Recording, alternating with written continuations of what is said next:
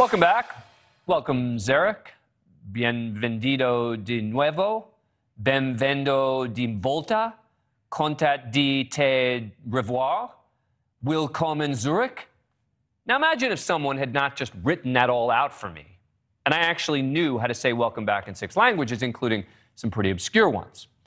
Well, Philip Crowther, an international affiliate correspondent for the Associated Press, who will join us live in just a moment, has gone viral this week for not just knowing 6 different languages, but for being able to report for multiple networks in 6 languages, including right here on NewsNation.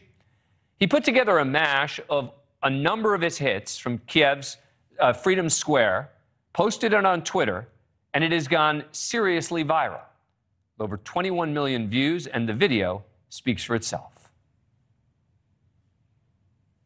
There's been a war with Russian-backed forces in the east, the Donbass region, for 8 years now.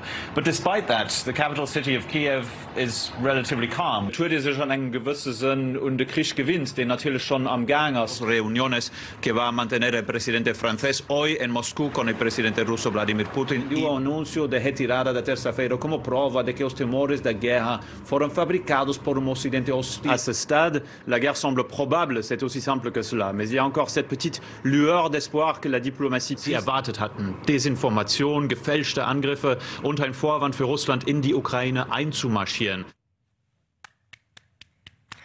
The 6 languages you heard went in this order: English, Luxembourgish, Spanish, Portuguese, French, and German. The clip also garnered Mr. Crowther's some female admirers of the many responses. One person tweeting, "Oh my God, is this man married? If he's not, where can I submit my application?"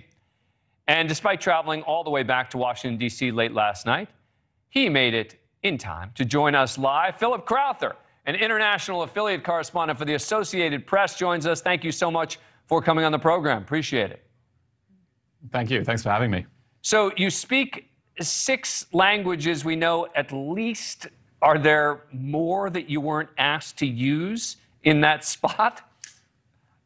You know, in case of an emergency, say in Ukraine, when I most likely will be going back next week, I could maybe do something in Catalan for you, spoken in Catalonia, in a part of Spain and a small part of France. But that's pretty much it. I could just about make it to 7, maybe, but I won't do more than that. Tell us about the clip. Did you know that people would lose their minds over this when you put it up? No, I'd never have done it in that case. No, it's my own fault. I put it together myself. I've done it a few times before.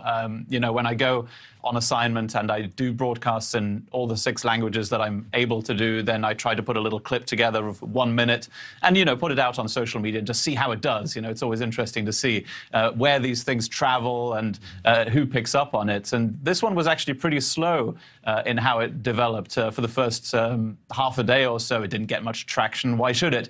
But then, you know, 1 or 2 media personalities, maybe a film director here and there, a few other of my peers retweeted it, and then I lost complete control over it. And it's been a pretty relentless few days, at least when you look at my phone. It's been vibrating rather a lot of notifications. But, you know, I'm not complaining. First of all, I put that video up myself. And secondly, you know, a lot of people go viral for the wrong reasons, for doing something silly or stupid. And in this case, you know, the comments are all positive. So really, I'm quite grateful. Do you get more nervous reporting in some languages than others? I'm more nervous doing this than doing what I did over there. Come on. No, let's put it this way. There are some languages where my vocabulary is a little bit more limited. So if I don't remember a crucial word in Portuguese or German, I'll have a little bit of trouble finding a synonym somewhere and finding my way out of that dark place that I get into when I forget a word. The English language is easier that way. It has a much bigger vocabulary. It's my father tongue, so it's a little bit easier. But yeah, there's a bit of nervousness when I go on air in some of those languages. You know, it's every correspondent's fear, isn't it, to end up without the words you need to talk about what you've just seen. And I just hope every time it doesn't happen to me. Do you ever make mistakes and say something in one language when you meant to say it in another? I'd never admit that to you. No, there's a few mistakes here and there. It's what we call false friends.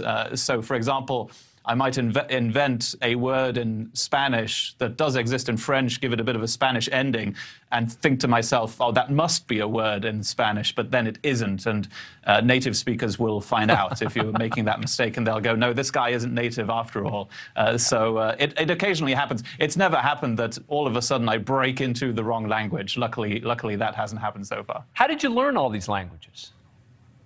Well, you know, the way I see it is I got most of them for free because I grew up in Luxembourg, small country in Central Europe, and it's surrounded by larger countries, France, Belgium, and Germany. More importantly, though, my father is English, my mother is German. They spoke to my sister and myself in their respective mother tongues, so we were exposed to both British and English and German, rather, from an early age. Growing up in Luxembourg, that's the other obscure language you heard there.